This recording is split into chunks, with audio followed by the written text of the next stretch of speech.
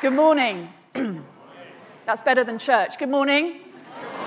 Okay, it's wonderful to be with you at the start of your day. You've just heard that I often speak on the Today programme, so those of you who listen to that will know that this is a bit later than I normally speak. And it may, for some of you, I hope I'm not causing too much trauma to some of you, because the sight of a religious person first thing in the morning might take you back to school assembly or make you worry that I'm going to make you sing a hymn. I'm not, maybe. But in a day about humanity and technology, I want to start the day with asking a question about the humanity bit. The question I'm asking you is, who are you at work? Who are you at work? Are you recognizable to the people who love you? Are you recognizable to yourself? Who are you at work? So the place that I start these reflections is as a priest. I'm a vicar in the Church of England, and I live right here. In fact, I live about 20 seconds from Piccadilly Circus. And because I've got a really childish sense of humour, when it's all kicking off and it's all a bit busy, I like to sit in my study and say, oh, it's like Piccadilly Circus around here.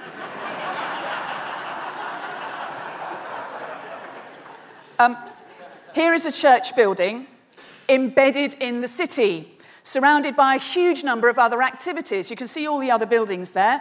We're surrounded by private equity firms, by retail, by hospitality firms, by co-working spaces and art galleries, and there is actually an elite dating agency that operates just around the corner from us.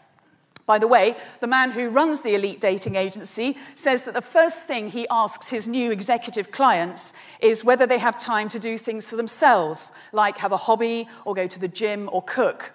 And if they don't, if all they do is work, then he tells them that they don't have time for a relationship and they should go away until they do.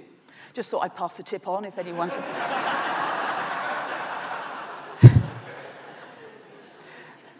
Most people, truthfully, live their lives without reference to religion. The chances are, in an audience of this size, most of you live your lives without reference to religion. I don't know when was the last time that you went inside a church or a mosque or a synagogue or a temple for an event or just to see it. That's for you to know, and I'm not going to ask you. I'm not here to talk about church. I'm not here to talk about religion. But I am here to talk about believing stuff. Who are you at work? Because the story of this slide, I want to try to help us imagine the story of our working environment and who we are at work by telling the story of this slide. The church, St. James's Piccadilly, is the oldest building in the area, and as well as being a place of worship, it has long been a place of work. Since 1684, when it was surrounded by fields, generations of people have worked at it as builders, as stonemasons, as carpenters, as caretakers, as social workers, as educators, as children's workers, of course as priests. My assumption here is that we don't live so much in a secular society, although many people would describe it that way. I think we live in a credulous society, where people are prepared to believe, well, almost anything. We're more than ready to believe stuff if it fits in with our already preconceived ideas and beliefs about ourselves, about others, about our world, and about our work. Just last night on BBC4, a man who was calling himself a liberal troll was demonstrating how to spread fictitious stories that would appeal to the alt-right. For example, last night, it was a fictitious story about Sharia law that was instantly picked up and shared with alarming speed. To me, that kind of trolling, that kind of information sharing, particularly online, says to me that we are ready to believe stuff, especially if it fits in with our preconceived ideas. So my assumption is not so much secular society, but credulous society. My assumption is that this room is full of beliefs, acknowledged or not. Like the church building here, our beliefs can look as if they've become surrounded by, even overwhelmed by, the variety of activities that we run around doing. By the way that you and I do our jobs, by the way that we build our teams. These tasks are influenced, whether we like it or not, by the things we believe about the way the world works. And testing those beliefs is a process that, in my experience, breathes new life into those teams, into methods of cooperation, and ultimately outcomes too. This particular church was built by Christopher Wren, one of the most amazing architects in the history of architecture. But he wasn't just an architect. In the manner of the 17th century, he was also interested in astronomy. He built St. Paul's Cathedral, as no doubt some of you will know. And in St. Paul's Cathedral, although it never happened, he put space for a telescope in one of the towers, because he thought, what better place to scan the heavens than a church? In this church, we don't have much stained glass. That's good, because people like me have smashed a stained glass ceiling. We don't have...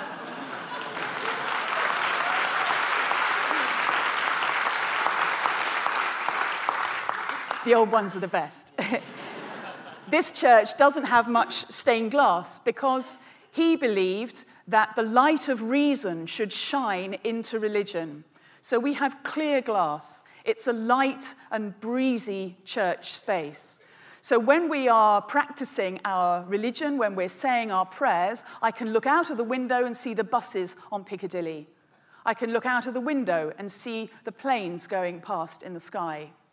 He believed that sunlight was the best antiseptic for toxic religion and toxic beliefs. So this picture and this architecture for me is a metaphor for human life at work. I'm busy, I'm active, I'm productive, I've got all that activity going on, symbolized by the buildings around, the professional building blocks of my life. But there is somewhere deep inside me, inside you, a sacred space where my deeply held beliefs are kept. Just to reiterate, I'm not talking about religious beliefs, although they could be religious. I'm talking about deeply held beliefs that were born in me, like this church, before any of the other building blocks were built around it. What do you believe about yourself? What do you believe about other people? Quite often, we carry around immutable beliefs about ourselves. I've never been any good at maths. I was thrown out of the choir at school. I like rock music, but I hate pop. Whatever it might be. What do you believe about other people? Do you experience the world as a fundamentally benign place, or are other people there to be beaten and overcome? A member of my congregation introduced me to a new word recently.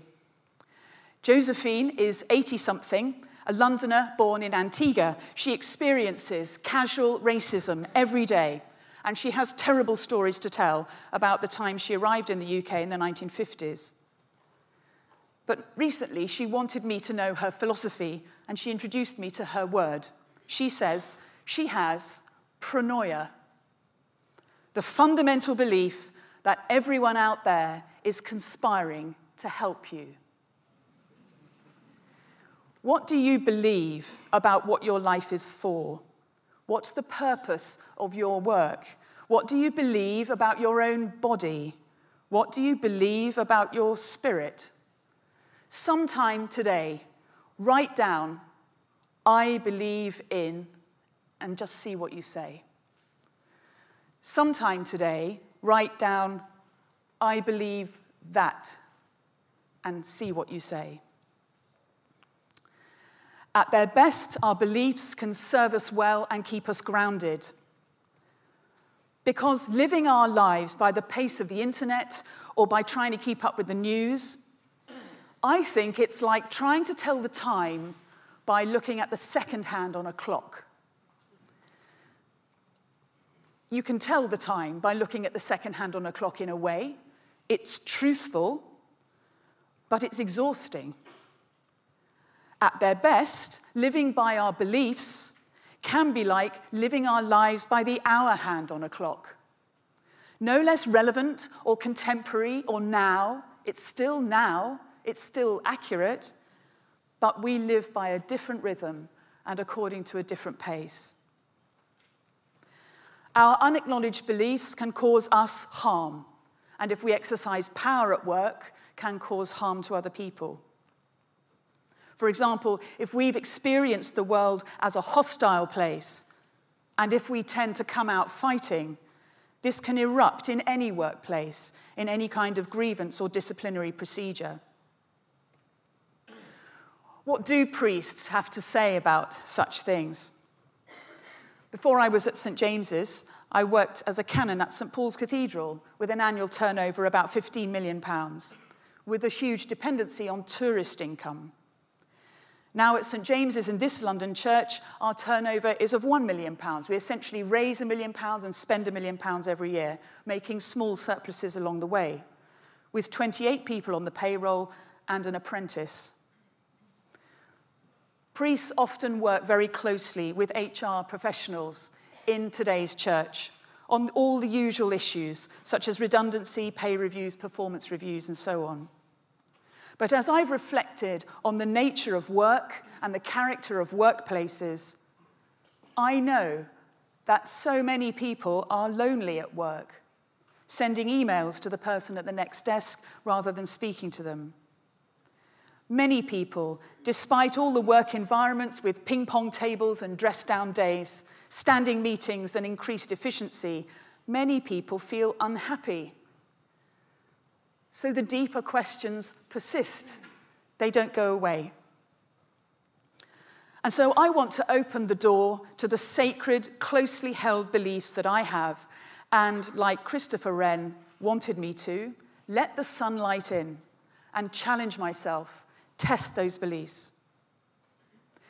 So I've learned a couple of things along the way, particularly as a woman in a male-dominated institution, for example, how to prepare for a meeting to find my own voice hasn't often meant to me getting more knowledge or more skill. It's been developing my character. And if I go back to what I was doing before I was ordained, I was a singer, professional singer. I trained at the Royal College of Music, which is right next to this building. So what I do sometimes, if I'm preparing for a big moment at work, is I'll go and sing. Nothing religious. It's usually The Way You Look Tonight. I will sing in preparation for a big meeting. I will play chess in preparation for a strategy day. Part of what I'm saying is that the set of skills I need to do my work are of course important, and I can get training, and I do, but first and foremost, I'm a human being, not a human doing. I am, and that's important before I do. Psychologists tell me that in some ways I'm like every other person on the planet. I need water to survive, I need oxygen to live, I'm sometimes afraid to die. I wonder what life is all about. I'm like everybody else in this room. In other ways, I'm like some other people on the planet. I'm female, I speak some German, I have this shade of skin, I was born in the UK. I'm like some other people on the planet. And in a third category of ways, I am completely unique, as you are. No one has the same fingerprint as me. No one has the same eye color or the same unique combination of experience, character, and knowledge. And so it helps me sometimes, when I'm trying to discover my deeply held beliefs, to recognize in which mode I am when I'm speaking to another person. Am I speaking to a person who's the same or different or as a unique person? If these beliefs are not known about at work, then I want to suggest that those of us who will be programming algorithms, either now or in the future, which isn't me, will be captured by our beliefs, good or bad.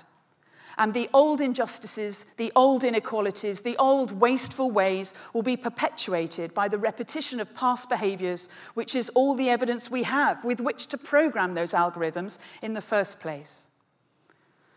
And so I end with my thought for the day.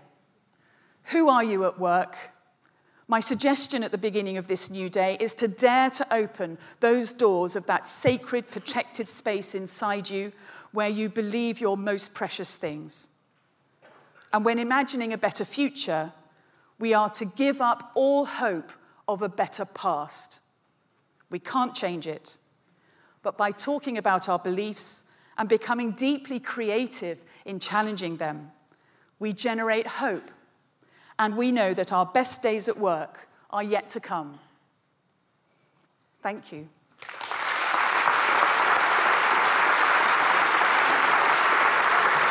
Amazing. No worries.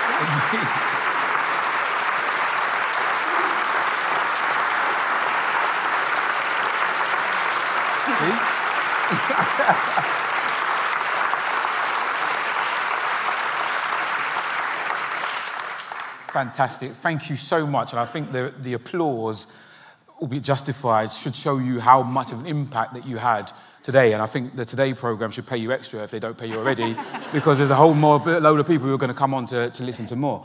We're running slightly short of time, so I'm going to steal the floor and ask you a question. Yep. You mentioned, you've already had the line of the conference, breaking glass ceilings. I like that. I see what you did there. Stained glass ceilings. Stained glass. Come on, get it right, Tim. But essentially, I like you domineering as well. I like this. Oh, I'm not going to move. But essentially, you talked a lot about beliefs. What is your belief about the impact that technology is going to have on our future environment? Because things are moving so quickly, and with a more secular society that some people were talking about, what's your hope around belief and technology? I think if we put our hope in technology, we're putting our hope in the wrong place. Okay. So hope is vested in people who then make the technology, which will improve our lives. So I love technology. I think it's an extraordinary expression of the creativity of people. But ultimately, for me, the key task in helping algorithm programmers to do their job well is development of character and ethics alongside all the skills and knowledge that we need. So there's a difference in my mind between knowledge and wisdom.